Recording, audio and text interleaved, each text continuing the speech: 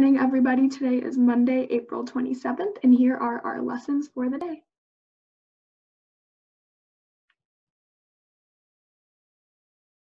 So in English language arts today and tomorrow, we will have a reading focus of using what we know about sounds to blend and break words apart. And we know that we learned two super important rules about sounds this year, and those are digraphs and blends. So let's start with digraphs. Digraphs are when we have two consonants that sit right next to each other in a word and make one sound. So here are some of our examples that we learned during Foundations, and I'll go over these letters, keywords, and sounds for you just to give us a reminder of what these digraphs sound like. So we have WH, whistle, w, CH, chin, ch, SH, ship, sh, TH, thumb, and CK, sock, k. And remember, CK we only see at the end of a word. So digraphs are special because they are two letters that come together to make one sound. So when we see our sound cards for digraphs, we know that our digraphs actually only show up on one sound card, like you see in CH here, because they only make one sound. So we have CH, and in a word, when we tap it, we only need to give digraphs one tap. So I have an example of a word right here, and I'll remind us how to tap out a word with a digraph in it. So we have 3 sound cards, which means we will be giving this word 3 taps. Ch, at. I'm going to do it one more time, but a little bit faster. Ch, at.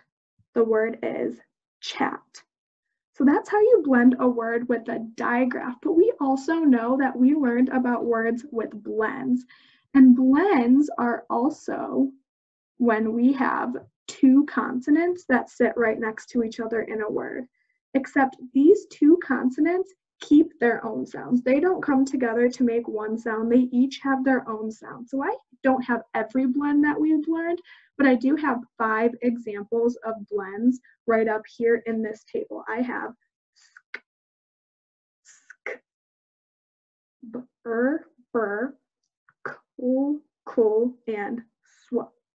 So each of those words, they blend together nicely, but you can hear both letter sounds in each of those blends. So the example that we're going to use today is sk. And S and K here are both on their own sound cards because we do need to give a tap for each letter in a blend, okay? So here in this word, just like in chat, there are 4 words, or not 4 words, I'm sorry, there are 4 letters, but each letter is on its own card.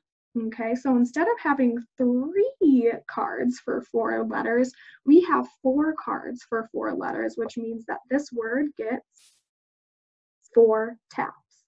So I'm going to remind us again how we can tap out a word with a blend in it. I'm going to do it one more time faster.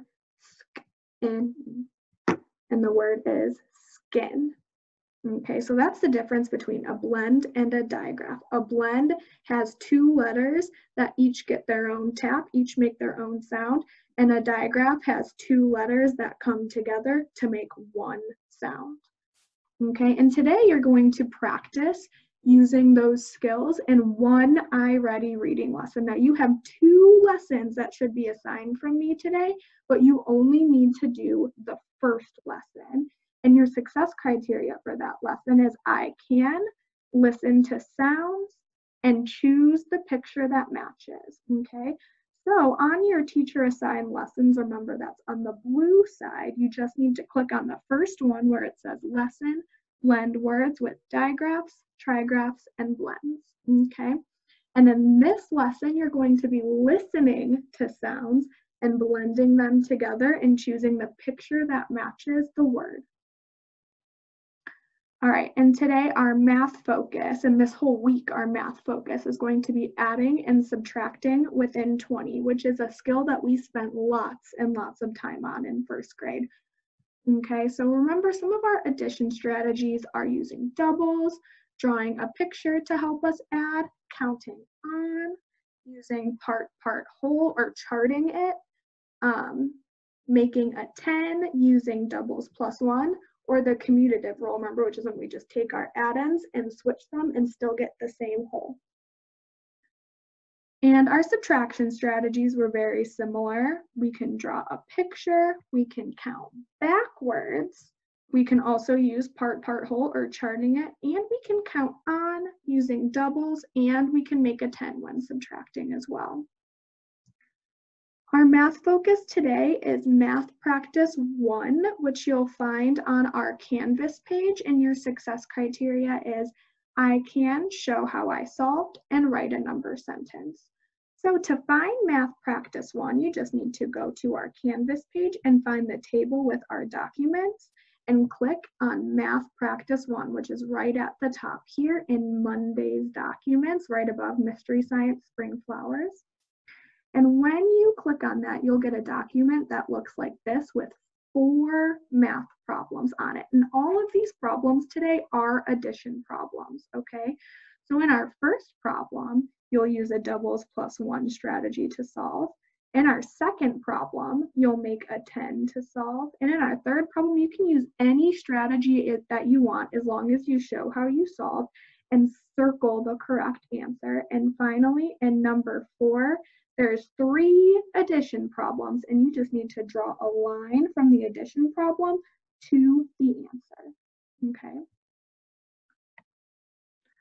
All right, please let me know if you have any questions about today's lessons, and I'm super excited for our Zoom meeting today at 1 o'clock. Please remember to bring a piece of paper and a pencil or a pen or any writing utensil that you have so we can work on solving a math problem together in today's meeting. And we will also be doing a sound scavenger hunt. All right, looking forward to it. See you in a little bit. Bye.